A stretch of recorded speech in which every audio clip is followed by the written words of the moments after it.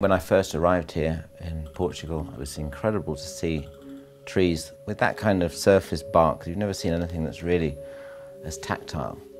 To see forests of it was really extraordinary because you don't see cork in that way. You're familiar with it as a product, mostly in tiles or in cork, for bottle stoppers and what have you. But to see it in its raw state, fascinating. And the more that you understand the process, the more interesting you think. Every 9 or 10 years that you harvest cork, and then it replenishes the cork back.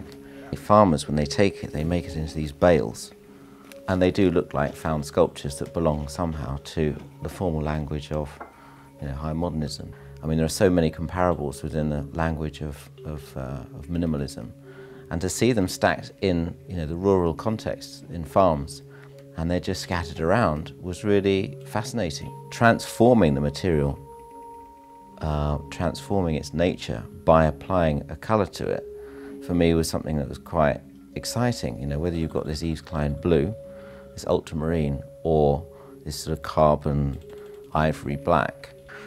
Giving it a formal nature and stacking it just as the farmers do here, I think was something that it would then become a found sculpture. So my involvement was reduced to just really a decision of colour and scale and proportion.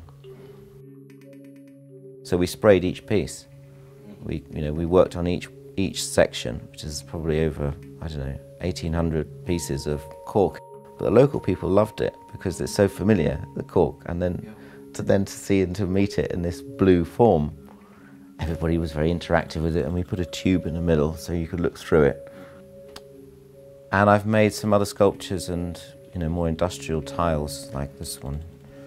So we got various pieces of virgin cork. So you can take that after maybe 25, 30 years, and then I flattened these various pieces and brought them together so that somehow it looks as if it's one part of a bigger whole, almost like you've cast the whole of the trunk of a tree and then you've opened it up. I don't know of any other material that's got that kind of incredibly animated quality. So, all in all, fascinating. I think I just fell in love with the material for its exotic nature to start with.